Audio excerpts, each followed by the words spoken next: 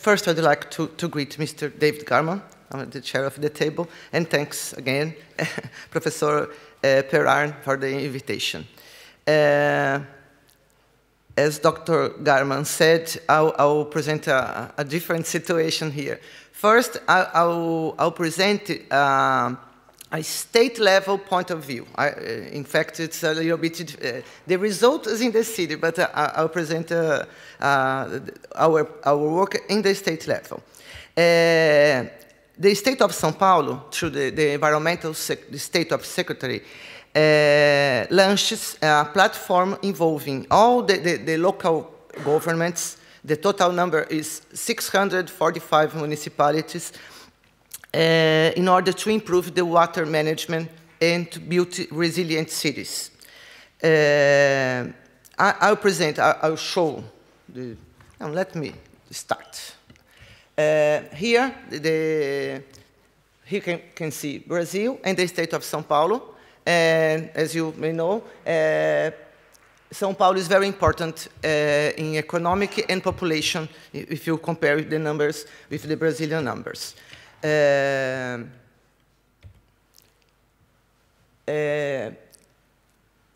Since 1991, the state of São Paulo has water resources policy. We have 21 watershed committees. All the area is covered with watershed committees, with technical chambers and financial support fund to help the municipalities and the NGOs that want to build projects. And we have a strong environmental policy, and related to this policy, we have two programs to support the local governments. The Green-Blue Cities, since 2007, and São Paulo Water Pact since 2009. That's the project I will focus today. Here we have the state organized in 22 water resources management units and all the 645 municipalities. That's our focus. To start, I'll tell you a little bit of our history. During the Fifth World Water Forum, was launched the Istanbul Water Consensus. That has a goal to involve the local governments in water resources management. So 3 months later, we launched the São Paulo, in São Paulo, we launched the São Paulo Water Pact. The São Paulo Water Pact is a program to support the Istanbul Water Consensus. That's the idea, the basic idea.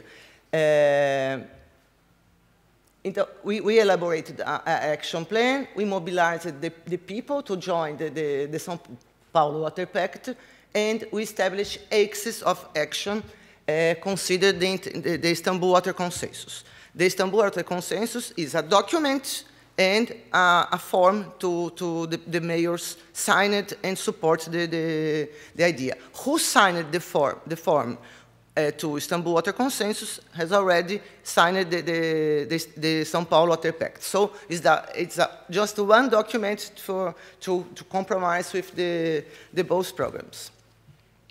In São Paulo, we organized the São Paulo Water Pact in 3 axes and 21 goals. And in fact, it's a proposal of actions, and the goals are established by the municipalities. So the axes are related with the main problems we have to face in the whole state. So we have water and sanitation, green areas, in strategic local projects. We encourage the municipalities to diagnose their problems and establish their own actions and establish the goal for these actions. I'll show all the actions later. So for each phase of the project, we organized manuals, tutorials to help the people feel the process and work. We have a hot site to keep the public informed, and a newsletter we did bi-monthly. And this is the page, the internet page, to be accessed by all the municipalities. And here we have the way we work. For each of the municipalities, we have to fill. Our team in the state of São Paulo, we fill the first part and the first column. We fill with the current situation in 2009. So for each subject, we had information, we will organize the information, and we put. The municipalities has to check the information or to complement the information, and they can correct. And the municipality establishes the goal, what they want to get in 2011. So it's a 3-year project, and they established in 2009 the goal to get in 2011. And phase to phase, we open and close the columns, so they have or not have the access for the columns. That's the idea. For the first X, sanitation, we have water supply, sewage collection, sewage treatment, indicator for tratability. It's an indicator that the Environmental Agency of São Paulo produces annually, indicator for solid waste disposal, and sanitation plan. This is the actions related to the sanitation X. The second X is for green areas. The idea is restoration or revitalization of the watersheds and the municipalities. They are organized in 2 blocks. One block, we want information about local conservation units, because we have lots of information about federal or state units, but no information about this. So it's an important source for us. And the second is information about programs related to spring protection and to recovered riparian zones. That's the second X. And the third one, as I said, is the free X. the municipalities has to establish our problems and establish they have a special space to write the action and establish what they want to be, what they want in 2011. Here, we have all the municipalities in the state that signed the Istanbul Water Consensus in the first, between 2009 and 2010. Here, we have the 229 municipalities that fed the information till the end, till 2011. So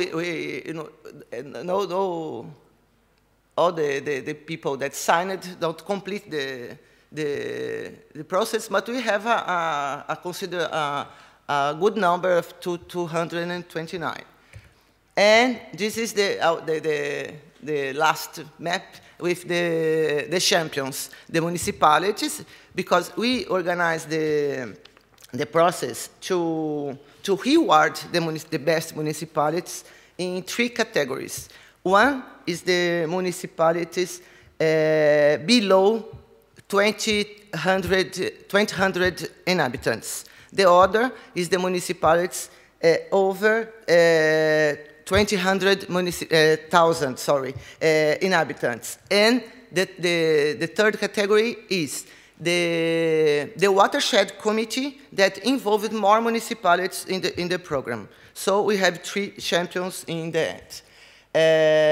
Here we can see, we have about 6 slides about the results of this process. We established the actions, they established the goals, and then we check in the end. In terms of water supply, in these 3 years, we have, this color is very complicated for me to check here. 25% of the 229 municipalities increased the water supply system. They informed, and we checked with the sanitation company. So this number is a number already checked. So we have a better situation here. Related to sewage treated index, this number is produced by the environmental agency. 46 of the municipalities increased the sewage treatment. It means collection and the treated sewage. They fill the column with the number, and we checked the information with the index of CETESB. Here we have the number for solid waste disposal. The same improvement of the sewage. We have 46% of the municipalities increased the solid waste disposal system. And here, 16% of the local governments have started prepared their sanitation plans, and this is a legal obligation. And almost 6% had their plan done and approved by the local chambers. So it's we start from nothing, and we have something now. Regarding spring water protection, 27.5% of the municipalities started a local program to spring water protection, and more than 7% are preparing their own programs. Regarding programs to recover urban creeks, 77% of the municipalities started programs to recover urban creeks. For this action, we have supported the municipalities with a special water resources fund in the first year of the program. That's the big result we achieved. Here we have the Mr. Enio Magro. He's the mayor of Naranjiba and represented the watershed committee's champion. Pontal do Paranapanema is the name of the committee. Here we have Mr. Vitor Lippi, mayor of Sorocaba, that represents the municipalities with population over 2,000 inhabitants. And here, Mr. Arlindo Fantini, mayor of Regente Feijó, and he represents the cities with population below 200,000 inhabitants. This is the end of the first cycle of the program, and we are starting the second cycle, in fact, in January 2013. The next steps we are planning to do is our research. In fact, we are in the end of the research. Our research to evaluate the results of the first cycle and review the platform actions. We have a form. We send it to all the municipalities. We have already received almost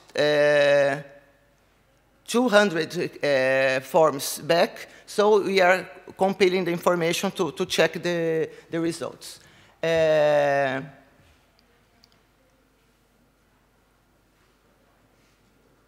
And this form is helping us to define the problems related to urban and rural infrastructure to face the extreme events. From September this year to November, we are going to establish the new targets to the second cycle from 2013 to 2015. Our idea is to keep part of the actions related to sanitation and restoration, and the third X will include new ones related to adaptation. And in January 2013, we launched the new platform with a new system to be fed and criteria to evaluate the performance. From June to September, we are giving 20 training courses on adaptation to climate change organized around all the state. These are the 4 main topics we are organizing the course. We are preparing the material to give to all the people. And our idea is, our ongoing activity is to keep the newsletter updated and the hot site.